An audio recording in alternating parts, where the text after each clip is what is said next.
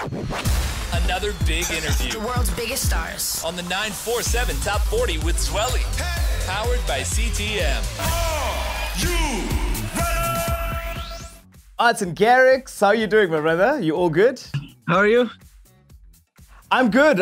It's raining in South Africa right now. How's the weather on your side? I know it's winter in Europe, hey? It was crazy. So about 2 weeks ago, it was snow and ice everywhere and people were ice skating on the canals. And this week it's 18 degrees. It's like very weird. Yeah.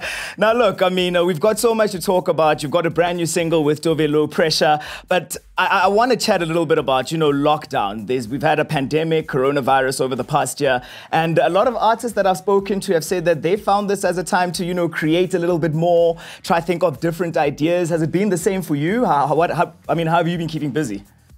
For me, I think it's the same. I've been basically in this room all the time in the studio, just creating, experimenting. And besides music-wise, I also was a lot of time with family, with friends. So it was because I've been touring since very young. So this year felt more like making up for the family time that I missed earlier. But it's been very weird not doing shows, and I missed the shows, but it's been good creative-wise to experiment, try new stuff. Also, Pressure was an experimental song, and the response to it is luckily positive, so it's great. Yeah. Now, I want to go back to 2013. I mean, you were only 16 years old at the time, and Animals just blew up. We were hearing it at every club, at every festival, on every radio station. It was such a great song that really brought people together. But you were so young at the time, That must have been interesting at your age. Did you find that there was a little bit of a change in your life with the people that were around you, like friends, a bit like acting different, just being like, you're no longer just Martin, you're now like this big superstar?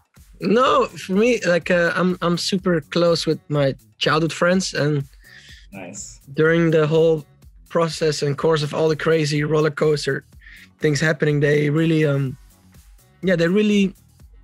were always on the side and helping and guiding, and they didn't change their behavior.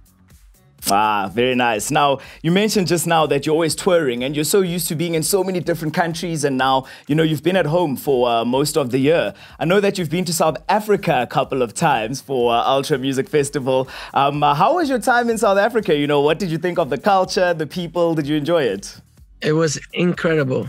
It was also the first time I ever played Ultra Music Festival in general. And it was so magical. I ended up on the shoulders of Chesto, and it was crazy. We ended up playing back to back with Alesso was there. It was really nothing but amazing memories, and the people, the vibe, the energy, it's so welcoming. And then Ultra in the stadium, which was also super crazy. It's been I miss South Africa, and I can't wait to come back.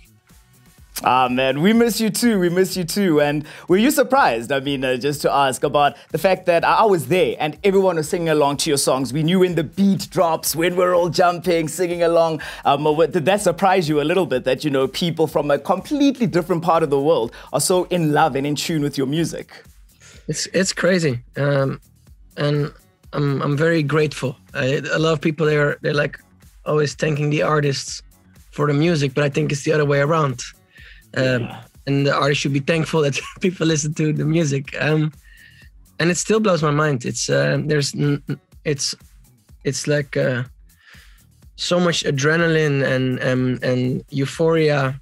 And I think I'm honored that people listen to the music and radiate with it, and that we get to do shows hopefully soon again after this Corona shit.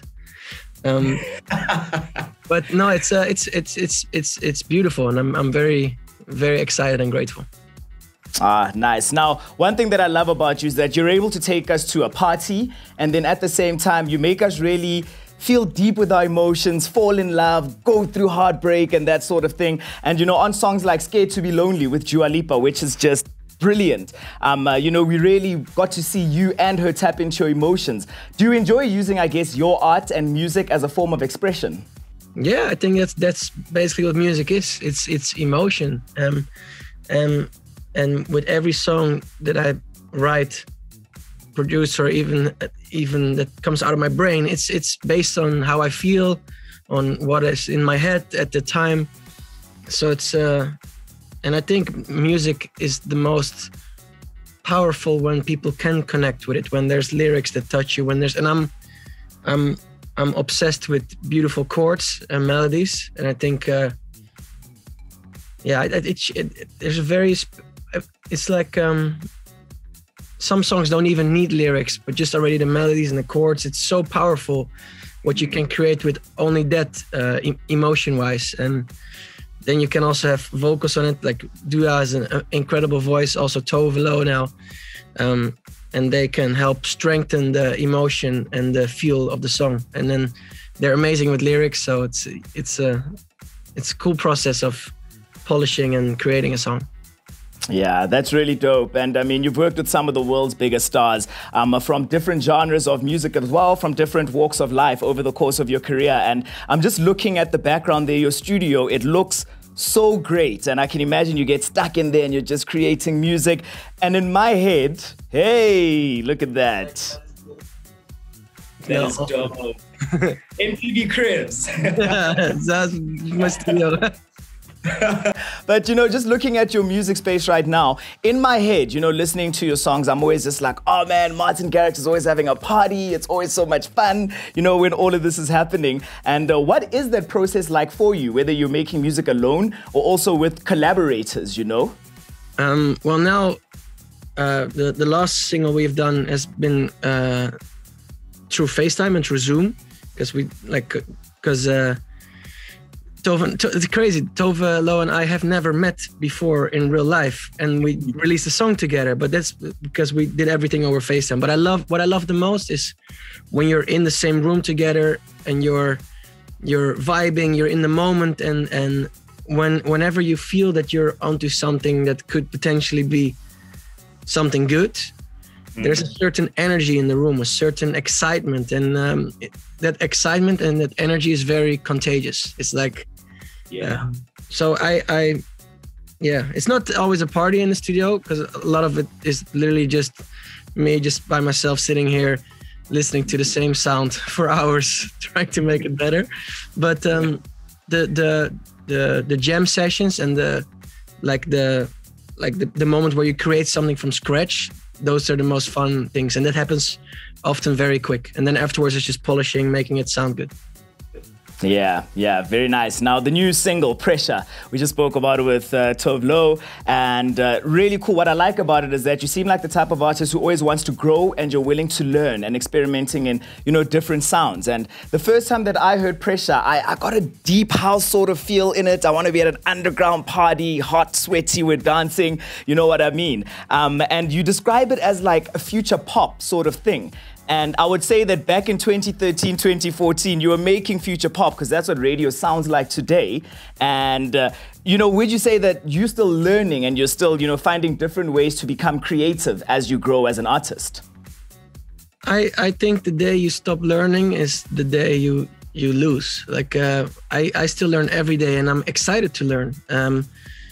Nobody knows everything, and especially with something creatively, like making music, like there's so many, sometimes you make a mistake, but it sounds cool. And then you learn that if you do that, which the first time you did by accident, and like I there's been songs where I did something wrong by accident, and I was like, oh, this sounds cool. So then in the future, if I wanted to something sound like that, I would do the same mistake again. But it's like, it's cool. And I always think it's challenging, and it's exciting to reinvent, to try out new things. If you always do what people expect you to do, people are going to get bored.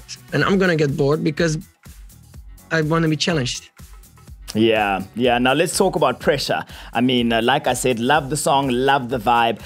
What's that song about for you, and what does it mean to you as well? This song is I just wanted to try something completely different. Throw people off guard, have them be like, huh, what is this Garrix?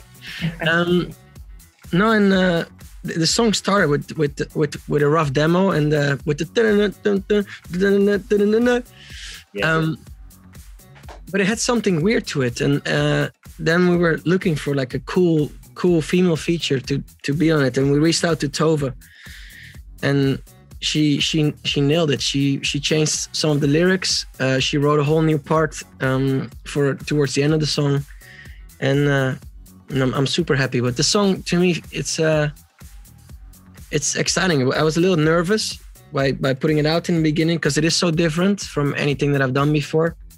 But it's also exciting. I feel like right now everybody is in the right mindset to hear new things, and I feel like everybody's very open-minded in a positive, exciting way, music-wise. And when the festivals come back, there's also going to be a lot of high-energy Garrix music. Oh man, absolutely cannot wait for that. Can't wait for it. And you know, just the last question for you. As we move into, I guess, 2021, you know, countries slowly but surely, things are starting to get better. We're hoping, you know, vaccines are going to work internationally. Until, you know, everything is open and we're allowed to go to festivals again and, you know, you can interact, I guess, with your fellow artists in the studio. What have you got planned this year? What is Martin Garrix going to be working on? This year is going to be crazy. Whoa. I have...